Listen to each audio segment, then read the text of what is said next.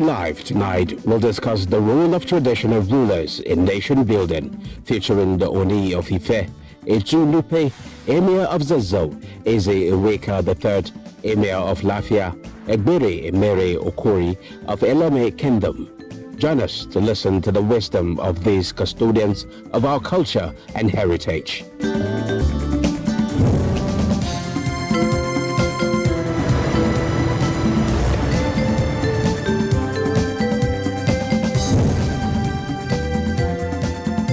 We're privileged to be joined by some highly revered traditional rulers across the country. It's my pleasure to begin to introduce them at this point. May I welcome to this program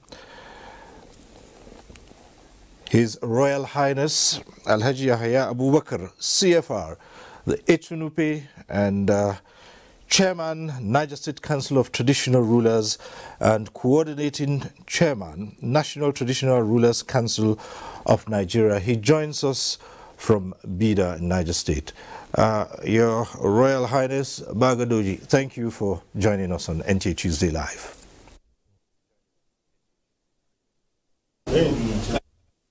Let me also welcome to this program the Oni of Ife, His Imperial Majesty Oba Adeyeye Enitan Ogunwusi Ojaja II. He joins us from Ile-Ife.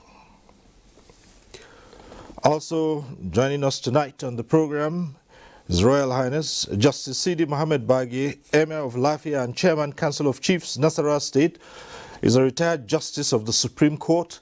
He joins us from Lafia. We'll be privileged to also have with us His Royal Highness Malam Ahmed Nuhu Bamali, CFR, the Emir of Zazzau and Chairman Kaduna State Council of Chiefs. He joins us from Zaria. Your Royal Highness, we welcome you to NTA Tuesday Live.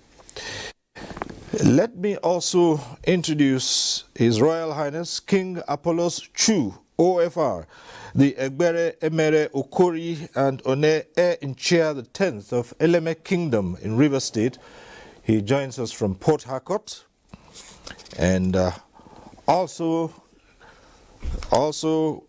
joining us tonight will be His Majesty Igwe Chibudem Iweka Eze Iweka III, the traditional ruler of Obusi. We at this point go over to His Royal Highness King Appolus Chu, OFR, the Egbere Emere Okori and Ode in Chair the 10th of Eleme Kingdom in River State. He joins us from Port Harcourt. Your Royal Highness, thank you for being with us. And well, as you've been following the discussion, it's about what the traditional institution can bring to the table in with regard to nation building. It used to be when the institution was highly revered and traditional rulers performed both administrative, traditional functions. In fact, in many communities, they were seen as direct representatives of God on earth. It doesn't seem the same way now, and as His Imperial Majesty just said, it's when it comes to politics you find all the politicians visiting palaces and remembering that the traditional rulers are closest to the people. But beyond that, it's been made a largely ceremonial thing. How is it that we are in this position, and what can the traditional institution do to get back on board and be part of the development of the nation as a key part, especially in these times when things have gone awry? Where we are today, and it is new to us. The problems of our varied domain, our state, and the entire nations. I still believe that politicians have more to do in strengthening traditional institutions. They have to understand that we are not a rival to them, that we are there to give them all necessary support. just as my previous speakers, my colleagues have stated, that a traditional institution is not made by government. Traditional institution was instituted by God, by nature. It has been there. And let's draw attention to few, let us go down to history. We can also see that politicians, when they have institution, any administration that lost control of the society, it fall back to gather traditional rulers together that they should intervene by talking to their people, holding their various domain peaceful, and counsel their people from all sorts of violence. If we are not important, they will not fall back to us.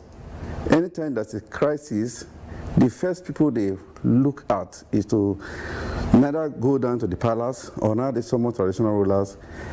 Then themselves, they really know that they are very important in everything we are doing.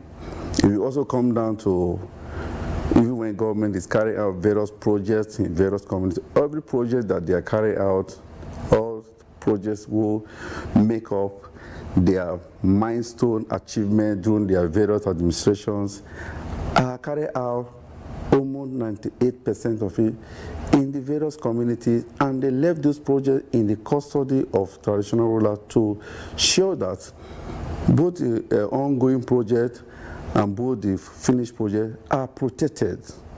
We have various roles that we play in securing improvement, development in whatever government, whatever thing that we can find out that these are the things we can count on, that these are the development we are able to achieve from the independent deity to the traditional ruler have various roles to secure that. They always leave those roles to our custody that we should try to protect it. Even coming down to some issues, community issues, local court, customary court, that will resolve issues where issues that bring some conflict. We'll look at it to ensure that these issues are well addressed without escalation, spending more years in the court struggling to see that the two brothers, two friends, two relatives, wherever, they are struggling, fighting in the court. But if that issue comes down to the palace or the court or police or individual summoned to the court or they are referred to the palace, we resolve those issues in less than 2 days. In some cases, few hours, it is resolved. The matter that could have taken almost a year or two in the court, or even go to appeal. We play all level of vital role. All these roles I'm counting are sustainability of the role of traditional ruler, and also the performance and securing all development that every administration that always come on board, they try to perform on executing one project or the other. We have more things we do to see that we educate our people, all government projects, all government programs. Okay, new administration is coming on board. We also believe that despite all appointment to every ministry, parastatals of government, they will still fall back to government, to the traditional ruler. But when it comes to supporting government, they remember us. And what the instruments that we make us to function well for them, they have, it's like a bird that you pull off all the wing and you want that bird to fly. They want us to support the administration, support government, do all kinds of support. But the instrument that will give us that strength to do what it will naturally bring support to them, we don't have it. That's why the traditional rulers, last constitutional amendment, they make an effort. House of Reps have passed the bill of strengthening them.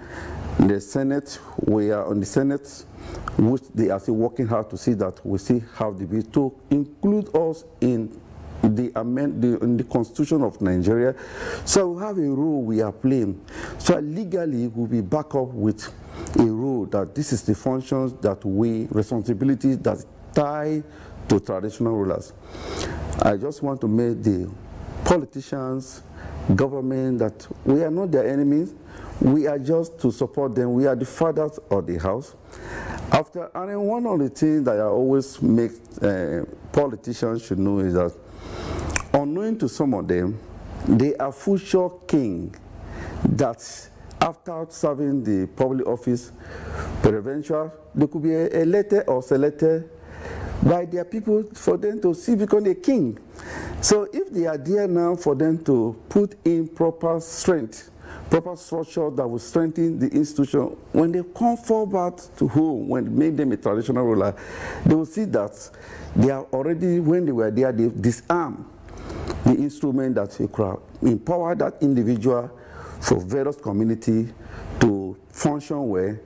They neglected it when they were having privilege to do it. So whatever advocacy we are not making for our personal benefit. We are making it because of the future and how and the future, and even them that when they fall back to the community, and sometimes they have been elected or selected, they will already have a structure that will strengthen their leadership in the future when they come. So I will really appeal that more power of traditional rulers are seen in the hands of politicians, and for them to remove us from the constitution is already a disarm in us. So if they will consider the movement of traditional rulers in saying that we are included in the constitution, that will give us, put our 2 feet strong on the feet, and then when we are talking, we know we have a backup by the constitution.